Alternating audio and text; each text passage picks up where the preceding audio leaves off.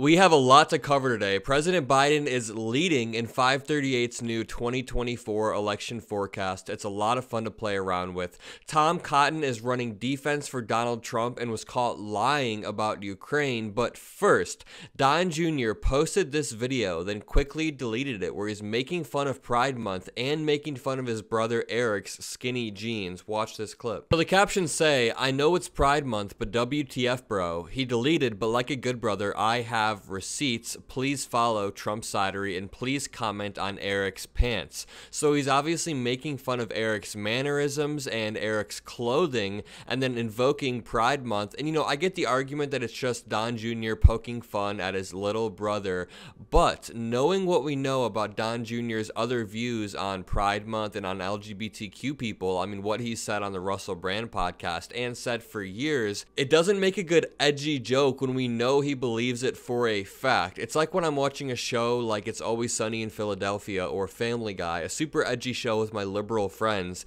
and I know that we're both laughing at how absurd it is, how dark the humor is, and how nobody would ever actually believe this stuff. But when I watch those same shows with my conservative friends, I can't tell if they're laughing at the darkness of the jokes or laughing because they agree with the jokes themselves. That's how I feel about Don Jr. making this post about Pride Month, because I get that he's making a joke, but the joke is meant to obscure a deeper layer of homophobia that I do think Don Jr. holds. But to move on to this new election forecast, 538 released their official forecast with ABC News titled "Who is Favored to Win the 2024 Presidential Election?" 538 uses polling, economic, and demographic data to explore likely election outcomes. Biden wins 53 times out of 100 in our simulations of the 2024 presidential election, and Trump wins 47 times out of 100. There is less than a 1 in 100 chance of no electoral college winner. There's some really interesting charts, but I want to read you guys their methodology here. So the 2024 presidential election starts out in our forecast as a toss-up. While former President Donald Trump has a lead in most key swing states, they are close enough that a small amount of movement, or the polls being a little too favorable to Republicans, could result in President Joe Biden's re-election. So they're expecting movement, but right now it's close to a toss-up. Right now, Biden is favored to win in 529 out of 1,000 simulations. So 538 runs 1,000 simulations every time new polling data comes out to see who is most likely to win. Biden is favored to win in 529 out of 1,000 simulations of how the election could go, while Trump wins in 467 of our simulations. In 4 simulations, no candidate wins a majority of electoral college votes, which would throw the election to the House of Representatives. And I know a lot of you don't believe in the polling. You don't think it's predictive of how the actual election is going to turn out, and I get that, but 538 does put that caveat in there. They do say the polls being a little too favorable to Republicans could result in President Joe Biden's re-election. Right now, we have to hope that is the case, but we have to work like we are 5 points down. We have to mobilize. We have to register people. 538 continues, "Our forecast launches just a week and a half after Trump was convicted of 34 felony counts of falsifying business records in connection to a scheme to pay hush money to a porn star during the 2016 election.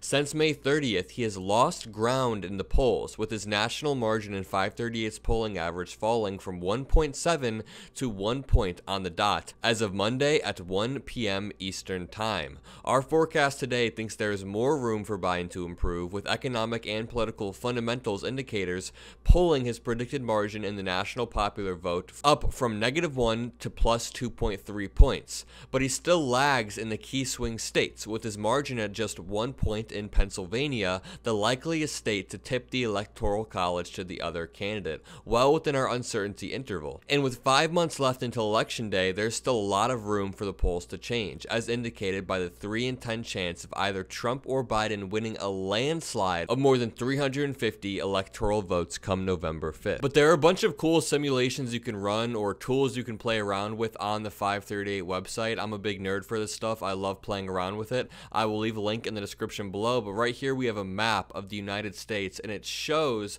what chance each state has of going red or blue based on 538's simulations. And if I click on a state like Michigan, it shows you that Biden wins Michigan 59 times out of 100. Trump wins 41 times out of 100. They ran 1,000 simulations, and Biden wins in 588 of those simulations. simulations. So right now, Biden is just slightly favored to take Michigan. If we look at Pennsylvania, Biden wins 57 times out of 100, 566 out of 1,000 simulations, and Trump wins 43 times out of 100. A state like Arizona, right now it is basically a coin flip. Trump wins 52 times, Biden wins 48 times. We go over to Georgia, Trump wins Georgia 57 times out of 100. I think it was an uphill battle back in 2020 as well, but Biden still won. That's the 538 forecast. I'll be going over that every single week until the election comes so we can all stay up to date, stay on our toes, we don't get complacent. But here's a clip of Tom Cotton running defense for Donald Trump in his position on Ukraine and lying about the relationship between Donald Trump and President Zelensky. Annexation. So I want to bring this up because there are reports that what President Trump plans to do to end that conflict is to potentially push Ukraine to give up Crimea, parts of Donbass. If that is the plan, do you agree with that strategy? And would that be rewarding Putin in order to wrap this thing up in the way that he intended to start it and take some of that territory? Is that just giving him what he wanted?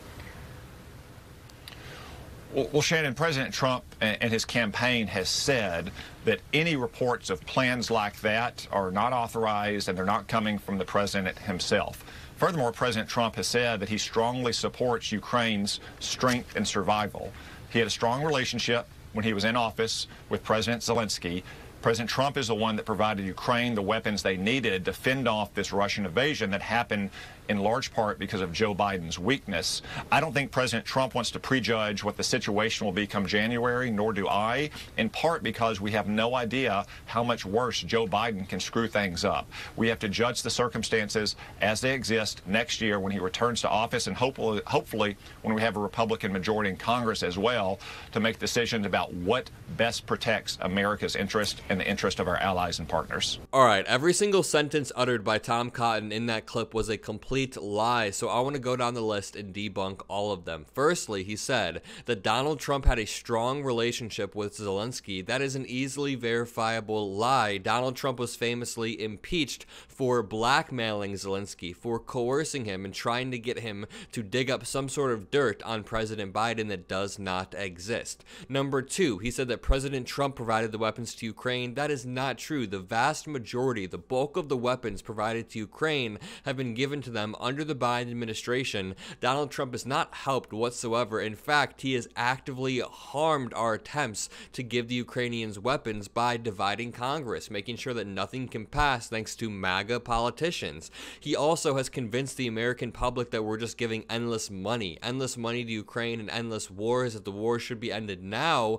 That does not help the public's perception of the war when they think that their taxpayer money is endlessly going over there when it's actually weapons. So if anything, Donald Trump has actively harmed our attempts at giving Ukrainians weapons. Tom Cotton claims that Donald Trump has never publicly talked about a plan to end the war in Ukraine, but that is not true. Donald Trump has said publicly multiple times he would end the war immediately when he gets into office. If he was president right now, the war wouldn't even be going on, which implies that he would negotiate. He loves negotiating, even though he's not that good at it, that he would negotiate with Vladimir Putin. And any negotiation with Vladimir Putin that ends in a ceasefire would necessarily entail giving Vladimir Putin some sort of land. So it's a slippery way of getting around the question.